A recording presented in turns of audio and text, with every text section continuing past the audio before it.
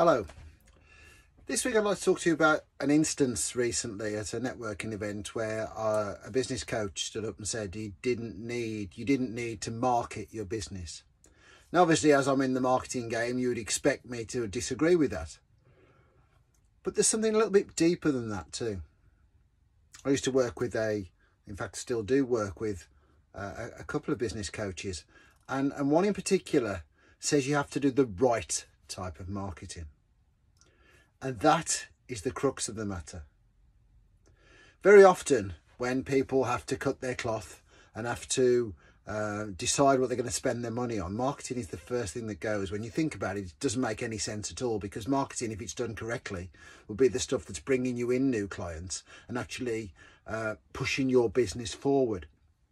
So I'd like to focus you on the right type of marketing. And what is the right type of marketing for your business? Again, I'm not a business coach, but for me, it seems quite straightforward. You do more of what works and less of what doesn't. If you're trying a completely strand of marketing, maybe you tried putting an advert in the newspaper and that didn't work for you. Why would you do it again and again and again? Okay, you've got to argue the toss that there could be a series of repetition, and in social media, which is the day job, that happens a lot. You know, you have to rely on repetition and people seeing your advert. So again, it does have to be that you do give things a fair chance too. But review what you're doing. September, it's a great time to be looking at the way you're spending money in your business. We're into Q4, the fourth quarter of the year. And this is for some businesses, it can be a make or break quarter.